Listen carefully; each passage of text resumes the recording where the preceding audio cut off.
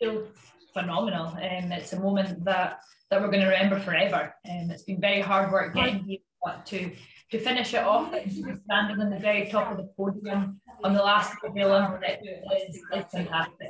It means a lot, and I look back on the semi-finals that I've played, and I've been so close, but yeah, it seems so far, doesn't it?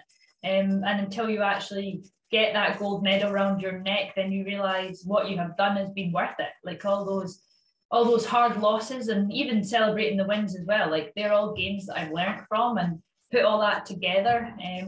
I would do nothing else than to get this medal around my neck. So this team has put in a fantastic shift this week. We're very proud of each other, and yeah, we can't wait to celebrate together. If you said before that today's game that was going to be a scoreline, I wouldn't have probably believed you. I thought it was going to be a really tight game.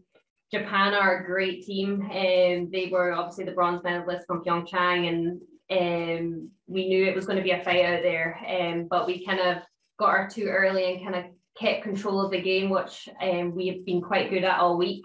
And then that seventh end was the sort of huge turning point for us. Like we had such a great build up of the end, and then left that shot for Eve for the four, and she played it perfectly.